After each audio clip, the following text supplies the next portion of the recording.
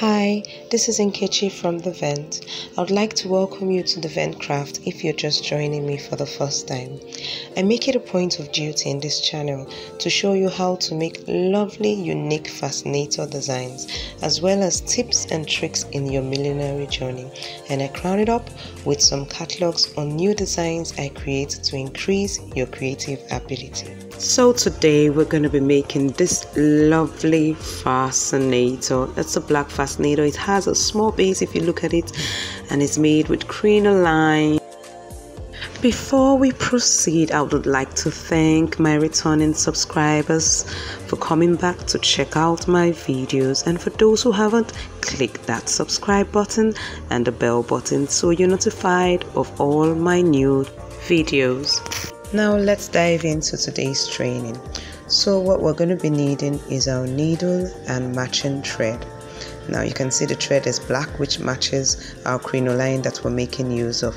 Now this crinoline was made with a 6/8" crinoline. That's the loops, and if you check in the Vent Craft Academy, we have a training that shows how to make this because it's joined with the fascinator we made previously. Then the next thing you'll be needing is your crinoline. Now this is 1 yard of crinoline, and I used bias to sew. Now if you check the video up, you will see how to do that, how to sew bias to your crinoline. Then the next thing we'll be needing is our already molded pad. I used pad to do this, so it's molded with pad, and I've attached my Alice band. If you check the description, you would see a link to a video where you would learn how to mold with pad. Okay, so now the first thing we're going to be doing is we're going to be sewing the edges of the crinoline.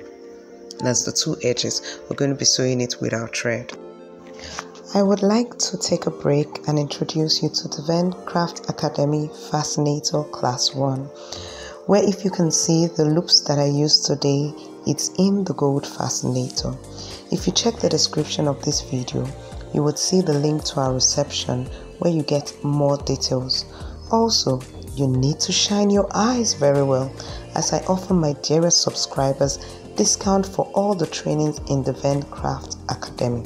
So keep alert by paying attention to my community post. Now let's dive into today's video. Okay, so as I said, the first thing we're going to be doing is to sew the two edges of our crinoline that has been lined with bias. Remember, if you check the description below, you would see a video of mine where I showed you how to sew the bias to the edge of the crinoline.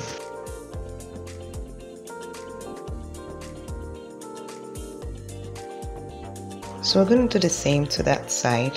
Okay, so now the two sides have been sewn. The next thing we're going to do is gathering the other edge, the other side of the crinoline, like I'm doing. Can you see I'm doing almost as if you're making pleats but folding them on top of each other. So that's what I'm going to do throughout the length, which is 1 yard of this 6/8" crinoline. So can you see how I'm doing it like that? So that's what you're going to keep on doing, like that. Keep watching and learning.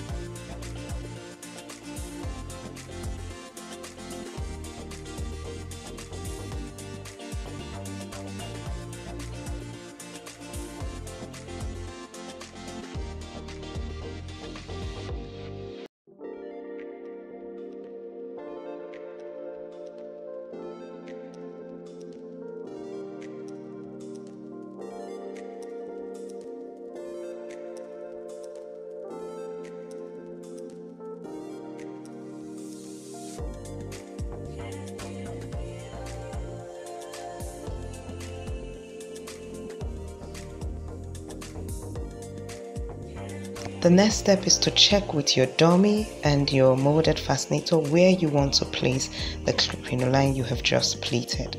So that's where I want mine. So now all I'm going to do is to sew it to the base.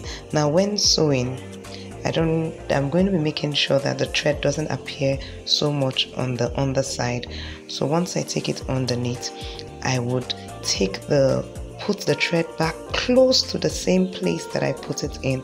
Just keep watching. You see, I've put, okay, I'm about putting it out now. So I've put it out there and I'm going to place it close to the thread. Sorry, my hand is blocking it, but close to the thread so it's not visible. The thread is not visible at all underneath. So I'm going to sew this round where I just pleated on top so that it holds firmly to the base.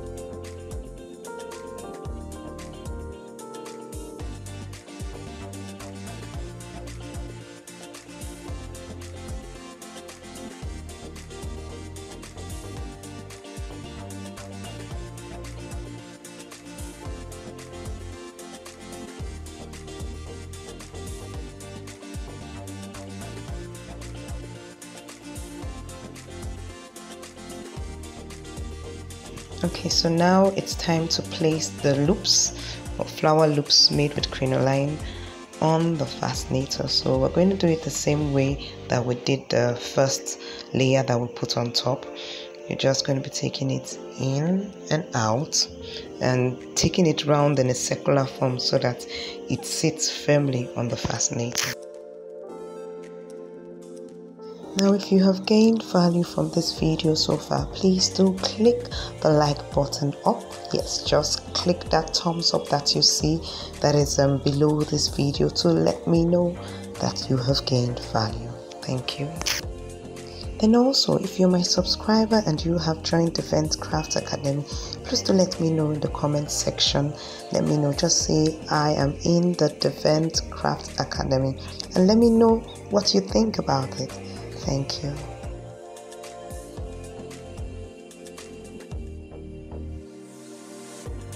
Okay, so back to our video. I noticed some threads showing and I like my work very neat.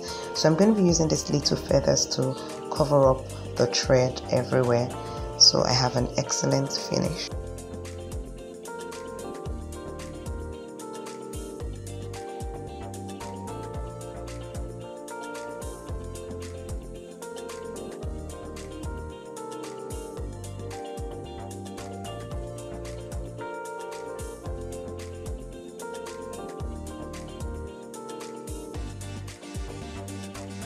Then the final step is to take the round, I made the circular round object from shining poly and I used zigzag scissors to cut it out. So I'm going to use that with my glue gun and place it to cover the thread that I used to sew the band to the molded base. And this is it. We have this cute, lovely looking black fascinator. This is another way you can put it. You can turn it to different locations and it all comes out lovely. Thanks for watching and staying till the very end.